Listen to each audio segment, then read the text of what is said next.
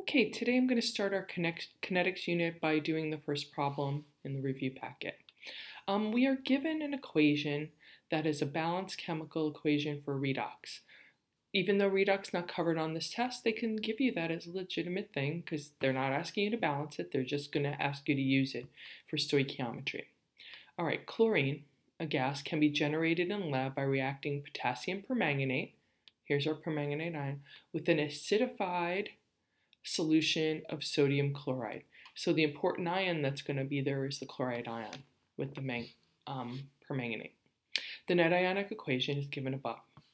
A 25 ml sample, gotta go back to my pen, 25 ml sample of 0.250 molar NaCl reacts completely with excess permanganate. The chloride produced is dried and stored in a sealed container at 22 degrees Celsius, and the pressure of the container is 0.950 atmospheres. They're telling you dried because they don't want you to have to worry about having to use Dalton's law, that if it was over water, that we might have had another gas in there. Okay, so calculate the number of moles of Cl- present before any reaction occurs. So we have 0.02500 liters is our sample. I turned it into liters by dividing by 1,000. And then I have 0.250 mole per 1 liter of, and we're saying specifically the Cl- ion. Okay, and so we're asking, calculate the number of Cl- ions present before any reaction occurs. So when we calculate this out, and we're saying, okay, for letter I, do I have my numbers there? And I get 6.25 times 10 to the third mole of Cl-. Okay. And so now we're going to need to calculate the volume in liters of Cl2 in the sealed container.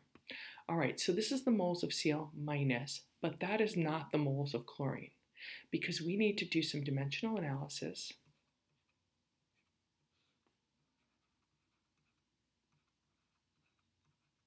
Oops.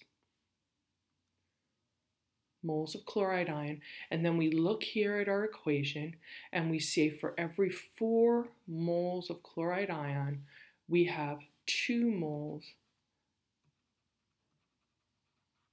of Cl2.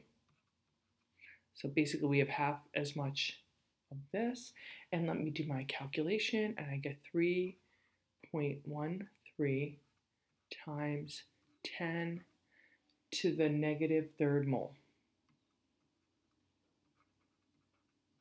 All right, I'm going to go back. This has 4 sig figs, this is 3 sig figs, so this is the correct number of sig figs for this answer. I don't care if I don't round in between, but I need to know, oh, actually this was the answer for A, so I need to put a box around that as well. That's A. And then this is my answer for B. Okay, so we have A and B taken care of. We've done our stoichiometry for this problem. Move on. Now, an initial rate study was performed on the reaction system. Data for the experiment are given in the table below. Using the information in the table, determine the order of the reaction with respect to each of the following. Justify your answer. Okay, so I'm looking for a reaction where chloride changes and permanganate does not change. Okay, so permanganate does not change from experiment 1 and 2. So I'm going to use experiment 1 and 2 to answer BI. Okay, so what I see is when permanganate stays constant, and of course the hydrogen ion does as well, my my concentration of chloride is times 3.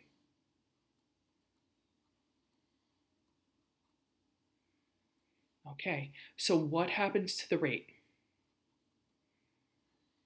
Okay, so I divide this number, this this number divided by this number, and I should get the number 9 is times 9. Okay, so what do I do here? So if x is 3, I know, I'm sorry, those are time signs. Let me make those time signs so we don't get confused. If x is 3, what do we have to do to 3 to get it to be 9? We have to square it. So x squared is what the ratio of our concentration to the rate. Now we do the permanganate. Let me get a different color here. So we're looking for an experiment where Cl is not changing. Oops, I was supposed to go to blue. Where Cl is not changing. Oops, that doesn't work. Back. Where Cl is not changing. And so we're going to use experiment 2 and experiment 3 because we're going to see how permanganate changes. I'm sorry, we're changing permanganate and we're leaving chloride ion constant. All right, so what did we do to permanganate? We cut it in half. We divided it by 2. And when we divided it by 2, what happened to the rate? It was divided, what did we do? The rate was 1/2 as well.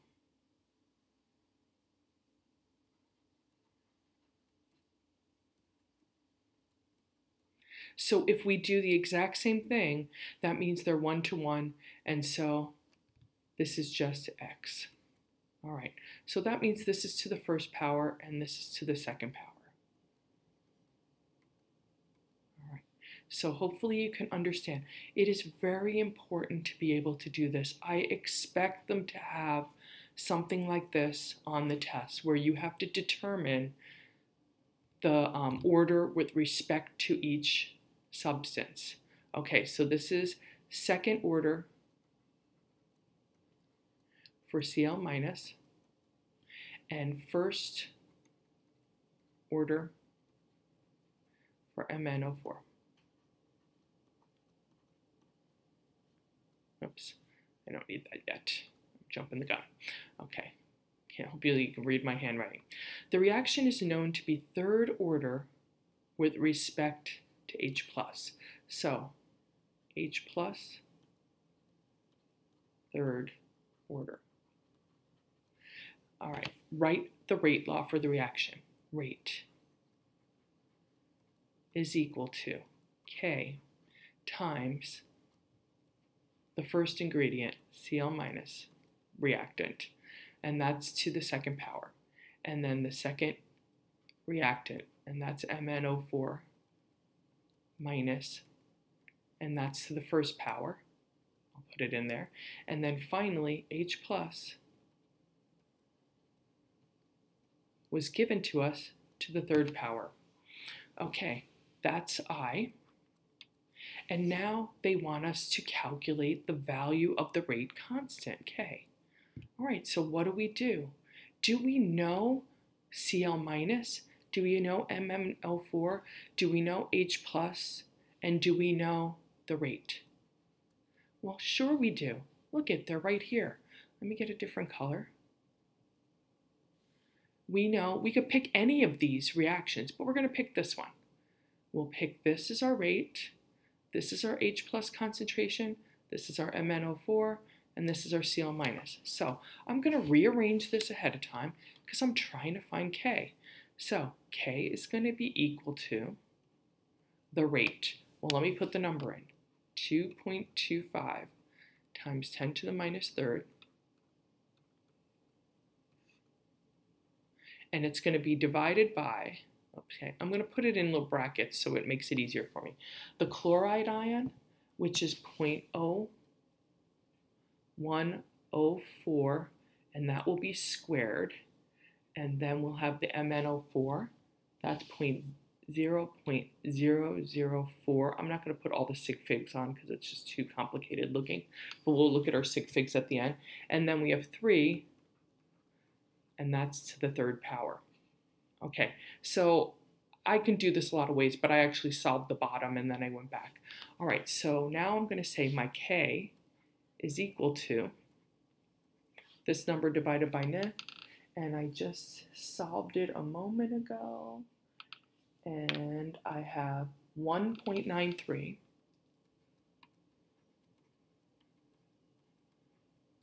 10 to the negative third. And now we have to figure out our units. So I'm going to just do this. This is going to be molarity squared. This is going to be molarity. And this is going to be molarity cubed. Rate is molarity over seconds. All right, so let me put them in a different color still. Okay, so I have molarity over seconds. I have molarity squared, molarity, and molarity cubed.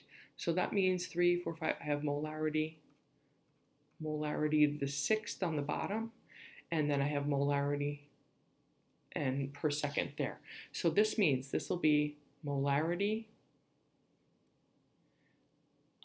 oops, back again. Okay, it's going to be 1 divided by molarity to the fifth times seconds.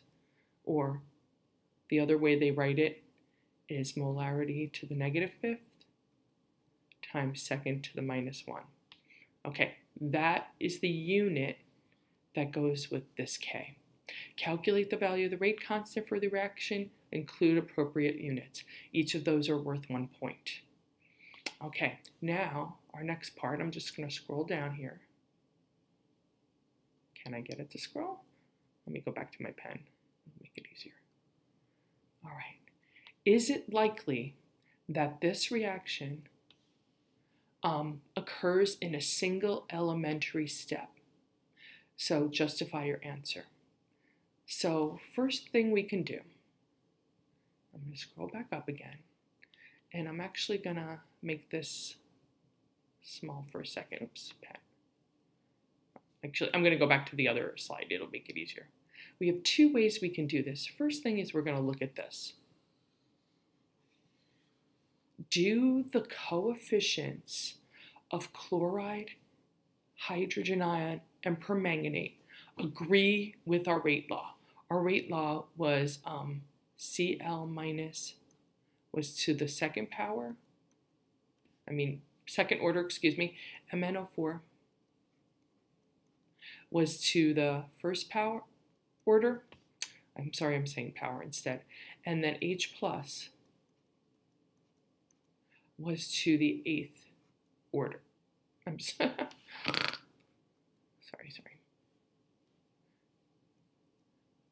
Was to the 3rd order.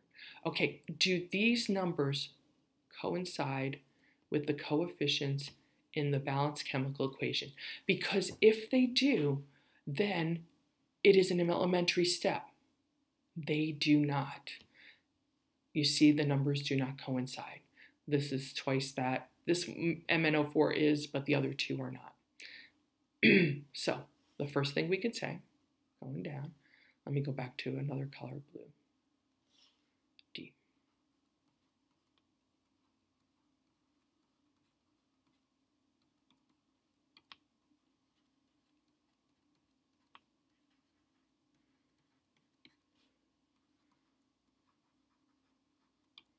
Do not coincide with rate law written.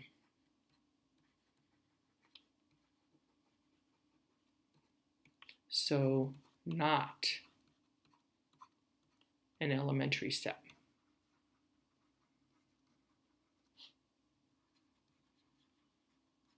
Okay, so that's one way you could answer it.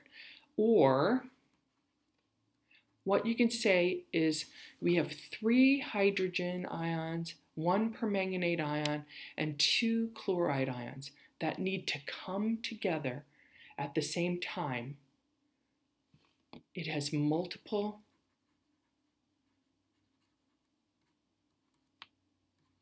atoms. Let me go back, molecules. Multiple species, we'll say. Species must interact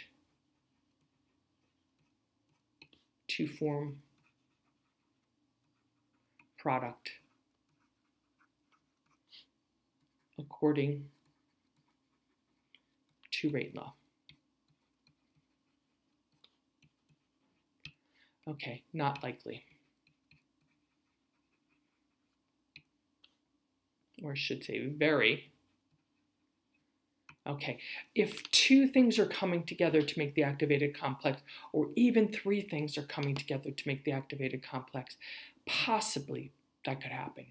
But for this many things to come together for the activated complex is very, very unlikely. So either of those answers are legit for this question. Okay, I feel like that's the last thing. Yeah. All right, so that's problem 1. Thank you.